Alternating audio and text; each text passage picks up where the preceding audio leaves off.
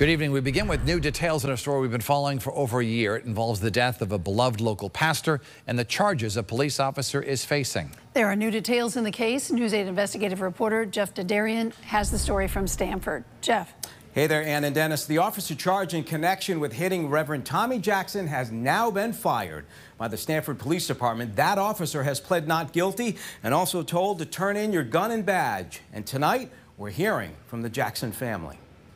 July 26, 2023, Wire Mill Road. Reverend Tommy Jackson on his way to get the mail like he did every day. Police say he was hit by this man, Officer Zachary Lockwood, on his way to a call. My brother-in-law. Investigators say Lockwood was driving too fast and allegedly ignored a directive from dispatch to proceed slowly.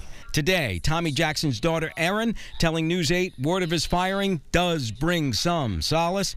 But she says those thoughts about her dad are nonstop, all day, every day.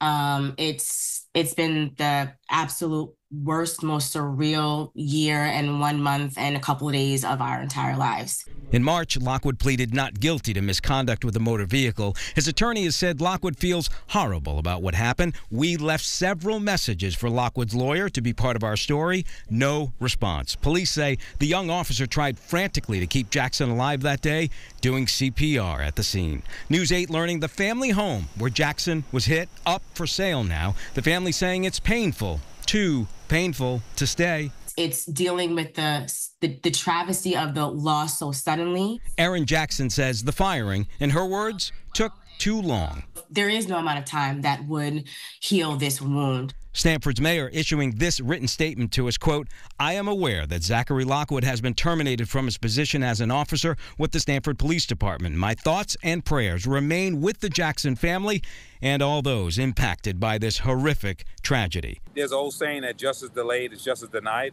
and they felt that the delay in firing him while compensating him was very hurtful for them for so long.